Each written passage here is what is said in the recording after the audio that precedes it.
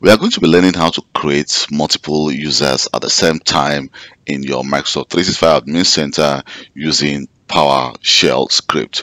So we're going to see how to manage bulk users. If, for example, you want to create multiple users for your organization, so it's actually the best practice is actually to use PowerShell instead of creating them individually.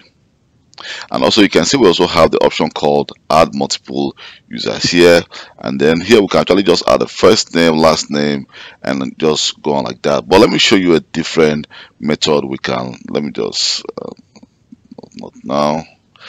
Okay, let me just go to PowerShell script, and let me show you how we can actually add a single user using PowerShell or import multiple users using the PowerShell script. First of all, to be able to actually use the Azure AD to create a new user, what you want to do is the following. You want to actually, let me just create a space here. You want to actually just perform the following: install module name Azure AD. I've already done this before, and then you want to actually import the module into your import the module Azure AD into your PowerShell. And after doing that, you definitely want to connect. So let me just run the script, and then you want to connect to your Microsoft 365 tenant as your Azure tenant. And let me just enter my global admin name, and make sure you enter that very correct. If not, you're going to receive an error message. And then I'm going to enter my password, and then I can now sign in. So I'm going to skip this for now, and you can see by showing this, the account is the account name, that's the tenant ID, the tenant ID, that's the tenant domain, that you can see that you've automatically signed in to your Azure Active Directory.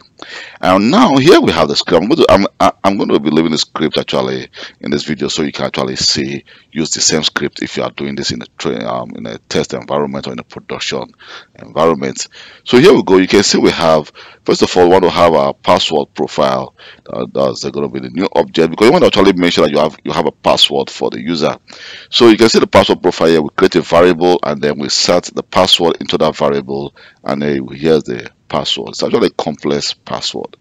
And now we're going to use the PowerShell script in New-AzureADUser, and here's going to be this is going to be the display name, which is Simon.Sils, and the display name is actually not that mandatory, but the given name and the SurName is also not mandatory, but the user's principal name is very mandatory.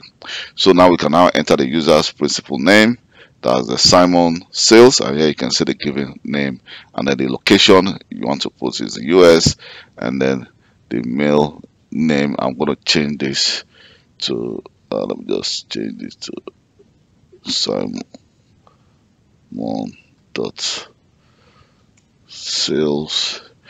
and then you can see the password profile is going to be the password profile.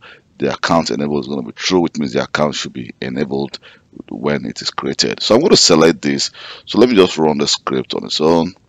And if I go back again to my Office 365, you can see at this moment we are not seeing that account we are about to create it. That's the account of Simon. So let me just run this, and here we go. You can see this is actually telling us without any error message that the account had just been created. So if I go back again to my tenant and I do a refresh, you might actually do a refresh multiple times for the account to display, because this is going to take some time. So let's just try to do a refresh again, and then do a refresh. Here we go. You can now see that Simon.Sils have just been created, and the account is on license. You can actually add the script to actually license the account, but for now, if you don't know the specific license the user will be using, you can just do this without the license. So if I go back again to my PowerShell, now if you want to actually use this, we're actually using the Azure Active Directory, because if I go back again to my Azure Active Directory and I also do a refresh, here we have our Simon.Sils account, which have been created. So if I go back again to PowerShell script here, you can see we have the Microsoft Online. So we need to install this module. You need to run the script. Let me clear my screen. And then after which you will need to connect to the Microsoft Online service. Let me just connect. So I'm going to enter my email address as well.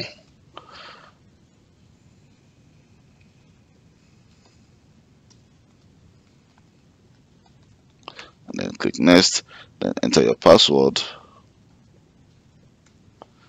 Make sure your password is correct. So I'm going to skip this for 11 days. So right now you can see that this is actually connected. So for example, we can say, okay, I want to create this user called Loveth.Ramon, and the first name as the last name of Loveth, and as the user's principal name, and the location is US. So let me just go here, and then let me just run the specific script of on number 16, and here we go. You can see that Loveth has been created. So if I go back again to our script and I go to my Microsoft 365 Admin Center and I do a refresh, just wait for some time. Here we go. You can see that Loveth have just been created as Loveth.Ramon. But if, for example, we want to actually create multiple users, so at this moment, that's when the import, that the CSV script comes in. So for example, I have a script here. You can see this is actually a CSV file. These are the information we actually inserted into our CSV file. You can see that's the user's principal name, the first name, the last name, the display name, the user location, and also the account SQUID. So right now you can see the user's principal name. That's the kevglobal.microsoft.com. That's the last name of the user, and the first name, and the user's display name. So what you want to do right now is the following. You're going to save this file to a location and make sure that the location is actually because if you want to import the file, the path should be very correct. If not, you're going to receive an error message, and we're going to use the for each loop with a new Microsoft user. Then we're going to import the display name, and then all the information here will be displayed. I'm going to leave this actually on the description of this video, so you can actually use it if you want, and then we can actually export what we just created again back to the same location but with a different name. So what we're going to do right now, let me just try that and see. I'm just going to run the script. So if everything goes as planned, we're not going to receive any error message, and if you receive an error message, which means that something went wrong. So if I go back again to my Microsoft 365 Admin Center and I do a refresh, so this may also take some few seconds for the information.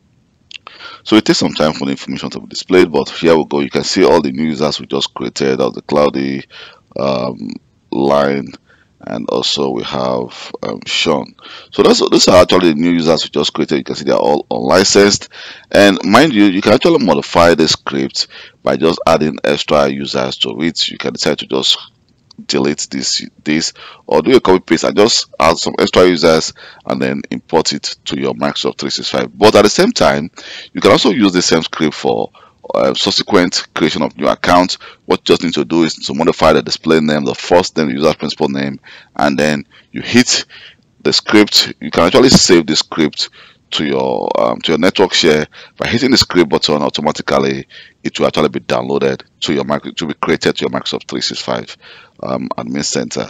And if I go to Azure Active Directory and I do a refresh, here we go. You can see all the users are just being created, that have been created, are now also being imported to our Azure Active Directory.